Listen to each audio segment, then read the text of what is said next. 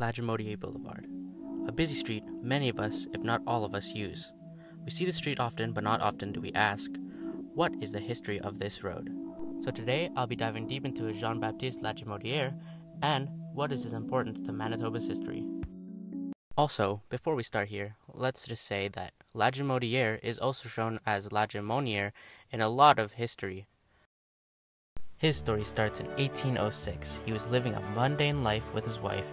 Then he suddenly got the urge to move to the west. And so, their journey began. Later in the year in August, they reached Fort Dare, where they decided to spend the winter. In 1807, his wife then gave birth to their first child, Rain.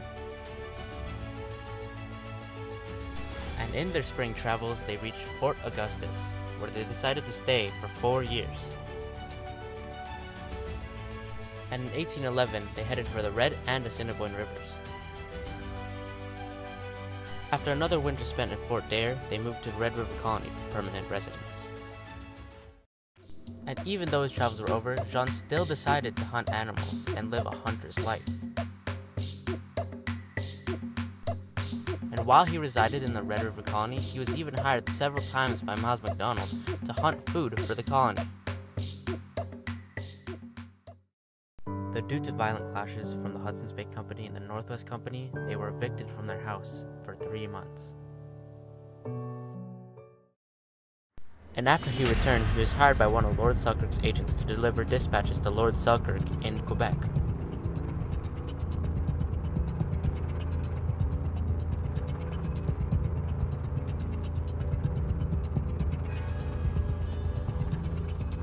And after he delivered the dispatches, he set his way home, only to be seized by some agents from the Northwest Company and released in Thunder Bay.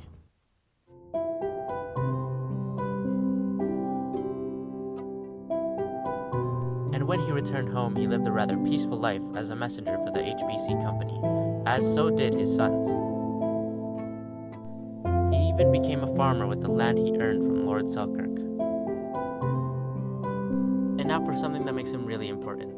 His daughter Julie married a Louis Riel, and together they had a child, Louis Riel.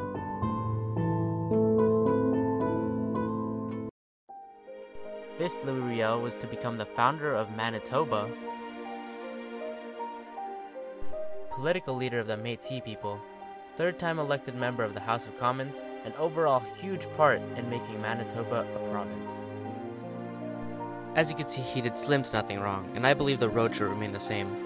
Though he didn't do anything too historical, should he still be recognized for being a grandfather of a famous person? And if he is remembered, what separates his history from other historical figures whose names are crossed out?